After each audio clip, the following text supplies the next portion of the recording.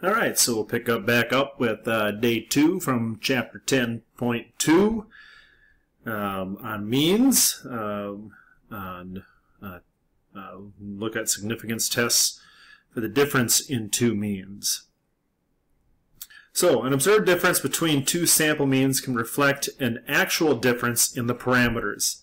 Again, we always use our samples to estimate our parameters. Can reflect the actual difference, or it just might be due to chance variation in random sampling or random assignment. Significant tests help us decide which explanation makes more sense. So our null hypothesis has the general form.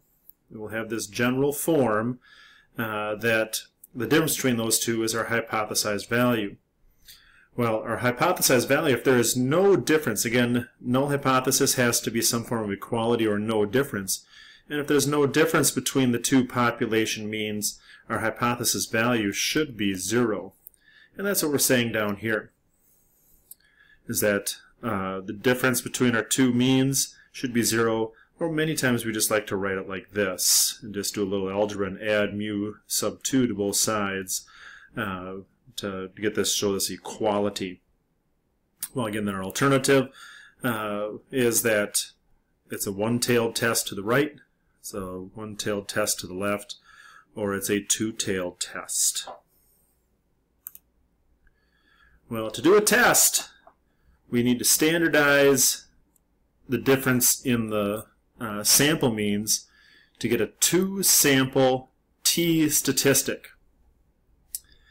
And again, we'll do a t-statistic because we rarely, if ever, know what our population standard deviation is. And as always, if we're doing any type of a test statistic, it's always your statistic. In our case here, it's the difference between our sample means. Our parameter is the difference between our population means. And again, many times this will simply just be 0 because that's what our hypothesized value is, that there is no difference between those two. And then again, notice in our standard deviation, this is actually our standard error because we used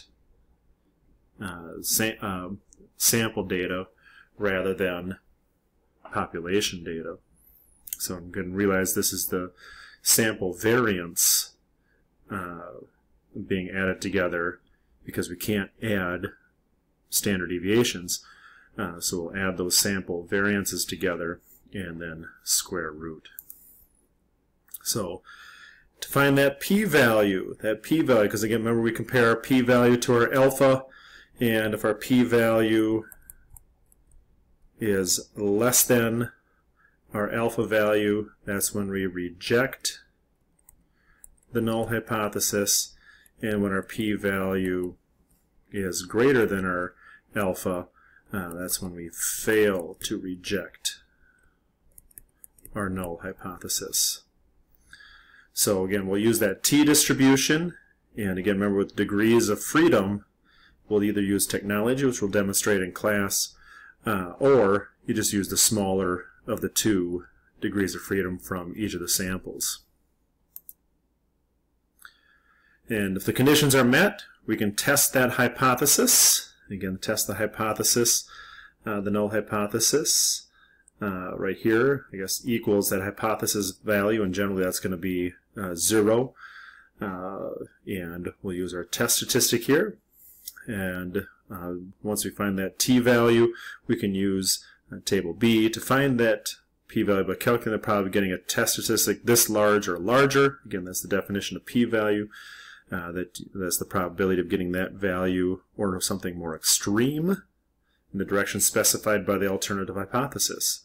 And realize again that if we're greater than, we've got a right-tailed test. If we're less than, we've got a left-tailed test. If it's not equals to, then we've got a two-tailed test. So, using two-sample t procedures wisely, in planning a two-sample study, try as best as you can to choose equal sample sizes. And sometimes that's not always possible, but that's always our goal, is to keep those sample sizes equal. Because we don't want to pool the two sample t procedures, especially if those two sample sizes are significantly different. So when we do our calculator exercise, they'll get an option to say, do you want to pool it? Do not use pooled two sample t procedures, because there's some major differences that can happen if your sample sizes are not equal. So we are safe using two sample t procedures for comparing two means in a randomized experiment. So if we don't have random selection, as long as we have random allocation of the experiment, we should be okay. Do not use two sample t procedures on paired data. So this goes back to Chapter 9 when we had paired data, paired t-test. And that's kind of looking at like maybe a before or after situation where we're looking at the difference between two treatments on one person. Again, don't do two sample t procedures when you can use paired data. Remember, we had like the one list, and you had all the data here, and you had your second list, and you had all the data, and then we found the difference between those two lists. If we can do that, that's a lot better than doing two sample t procedures. And then be aware of making inferences in the absence of randomization. Again, randomization is so key, so key. If you can't get random selection of your subjects, make sure you have random allocation of the treatments. So just be aware that if you don't have that randomization in making your inferences, so especially, again, if we don't have random selection, then the results may not be generalized to the larger population. You can only talk about the sample that we had and notice the differences there. Okay, well, there we go. We're done with section 10.2 on comparing two means. So again, you should be able to describe the shape. Look to see if it's normal. Describe that center. Again, the difference in our sample data should be the difference in our population data. We're looking at spread. Kind of the key thing there is making sure that you can't just add or subtract standard deviations. You got to work with variances. Should be able to determine whether conditions are met for doing inference. Again, that's our SIN, simple random sample, independence, the 10% condition, and the normality piece. Again, making sure that we've got sample sizes above 30, or that we're sampling from a normal distribution. And without that, make sure then that if the sample size is below 30, you don't know if it's coming from a normal population, that you do graph it and make sure you do not have skewness or outliers.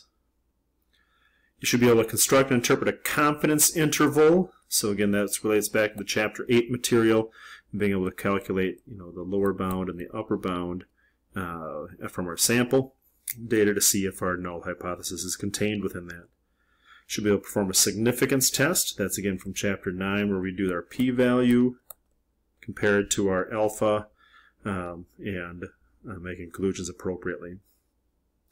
And then lastly, should be able to determine when it's appropriate to use two sample t procedures versus the paired t procedures. So again, if you have paired data, you want to make sure you're doing a paired t procedure, the stuff that we did back in Chapter 9, rather than doing two sample procedures. So again, save this for two distinct different samples. Again, if this one's kind of if the paired t procedure is reserved for like before and after on the same subject, when you're doing a matched pairs experimental design.